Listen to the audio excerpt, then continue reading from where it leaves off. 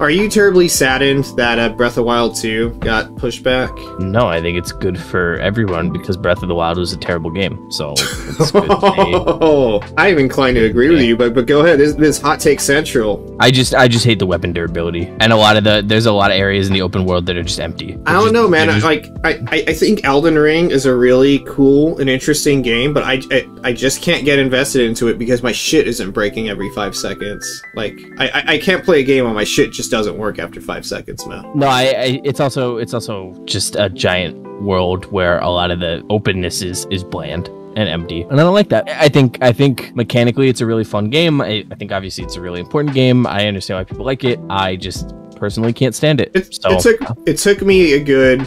I am so stubborn when it comes to not like if there's something that people love and I'm just not meshing with it. I'm so stubborn. I'll spend like tens of hours playing it, just like why don't I fucking like it? And then sometimes it clicks. Breath of the Wild eventually clicked for me, but I should probably get rid of that persistence. It's pretty fucking annoying. But yeah, no, delays are good. We already had enough fucking open worlds. It's been a very short fucking span of time. There was Dying Light, it's fucking huge. It's like 500 hours. You and me both played Horizon, even though you mainlined it a bit. That's a huge ass open world. There's Elden Ring. I don't need another one this year. I'm open worlded out. I'm done. I'm good. That's all I need. You feel any kind of open world fatigue as well, or you're itching? I've been open world fatigued for 7-8 years now. Like in order for me to enjoy an open world game, the world has to actually have something of note. Part of why I've really enjoyed Elden Ring's open world, because everywhere you go there is always something new, whether it's just different enemies, different locations, different environmental things. There's just always something different. So for that, I've been like totally on board, totally enjoying the open world. In general, I'm just burnt. It's why I mainlined Horizon, because I really enjoyed the game, but I didn't want to get caught up in the open world aspects of it. You had the better experience with Horizon for sure. But I love it how in Elden Ring, you can just like open the map and you'd be like, I don't know, there's a road that leads to nothing right here. There's just like this weird little mark on the map. I'm pretty fucking sure there's something there, and then like 9 times out of 10, like, yeah, absolutely, there's something there. Yeah, there's literally nothing in Elden Ring that you're gonna experience that is like, hey, if I go this way, there's gonna be nothing there. Like, there is always, whatever corner you go around, there is always going to be something. Now, whether that something is big or not is going to depend. Kyle forgot the thing he said because he turned into a robot, and robots don't have memories. They only have RAM, and it only lasts for so long. This is not SSD, Kyle. This is 5200 RPM, Kyle. Any heartfelt reaction to E3 not being a thing this year? Or you just kind of like, whatever, there's already enough fucking announcements and places to get gaming news. It's kind of like, it's just, I at least feel like E3 is a relic of its time, where there's so many conventions nowadays. There's just YouTube. Like, if a company wants to put out like a 5-minute demo presentation, whatever, their game, E3 has no reason to exist aside from like industry people like physically meeting up, doing deals and whatnot. Yeah, it's definitely lost its appeal and its importance to the game industry. I think fuck, what was the event that just happened? Was it GDC that happened like a week ago? Yeah. So there's still plenty of shit. I know Jeff Keighley's kind of teasing at his Summer Games Fest, so that's gonna just basically take E3's spot anyway. Anything to please the Dorito Pope. Dorito Pope gives us cool trailers in a nice little condensed form. Maybe less musical performances. Get MGK doing his Aerials cover on there. That'd be worth at least a little bit of cringe factor. Did you ever play The Witcher 3? I did. It's one of my favorite games. It's also an open world game. Was there weapon durability in 3? I think there was, right? A little bit. It took like a really long time, but it was there, right? Yeah, but not enough to be an issue. It wasn't like, hey, swing your sword 6 times and it gets deleted. Besides, if you're not just spamming fire, you're not even playing the fucking game right?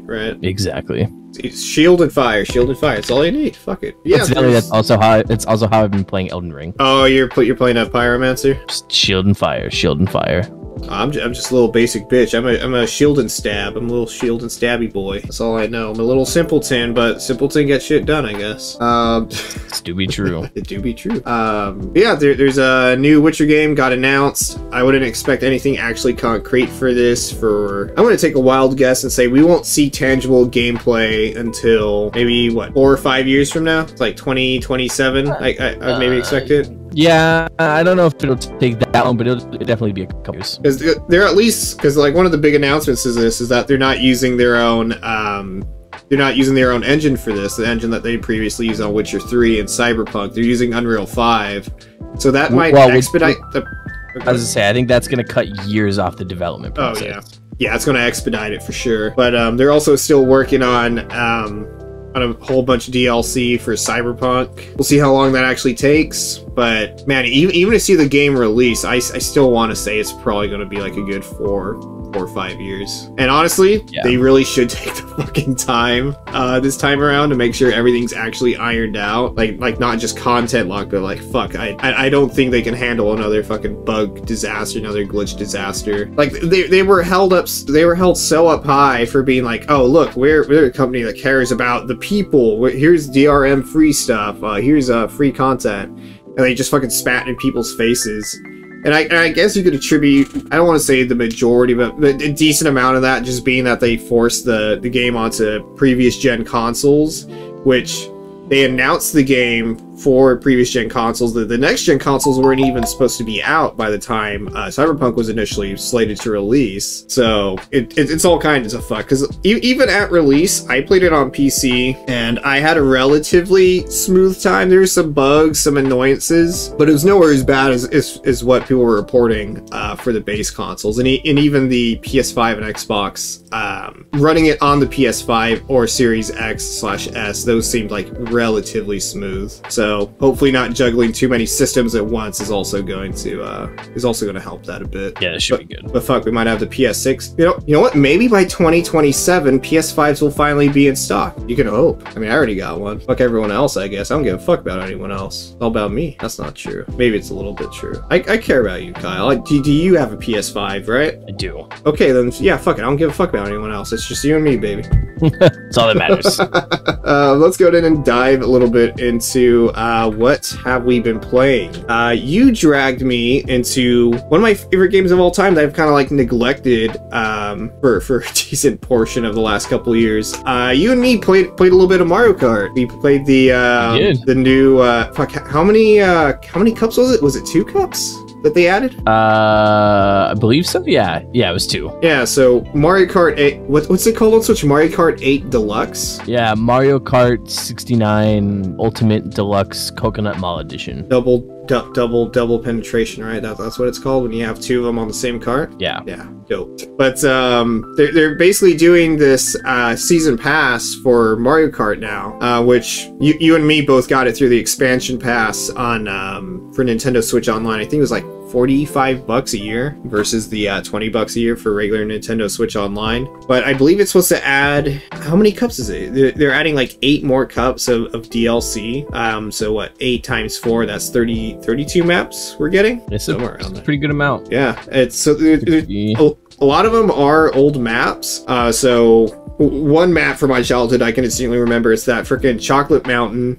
It's not like the crappy old Nintendo 64 graphics, and I'm using air quotations for audio listeners. They're not just taking those maps and slapping them in there so you have like HD dudes running around in frickin' 4x3 fucking beautiful 240p. It's no, they completely remaster it, make it look modern, add modern features to it, and it looks fucking beautiful. It actually makes the maps kind of look the way that I would have imagined they did back when I was a kid. So it's a hell of a nostalgia trip, and it's a shit ton of content for the price you're paying. So I'm stupid happy with it. Yeah, it was nice. I will say, definitely enjoyed it. When you would hit me up to play, I'm just like, whatever. Like everyone all my friends I play Mario Kart with, they're kind of like okay at it, don't really get a run for my money. You fucking gave me a run for my money. We were pretty neck and neck basically the entire time, right? You're kicking my ass for a little bit at the beginning. Yeah, I'm like, one of us won, more matches though, or more races. I can't remember who it was. Can you remind me? Oh, it's totally me. I don't remember, but I'm just gonna say it's totally me. Sounds like some fake news. No, it's legit, dude. I got these supplements that said it'd make my PP like real hard and real long at the same time. Yeah, it sounds like some fake news.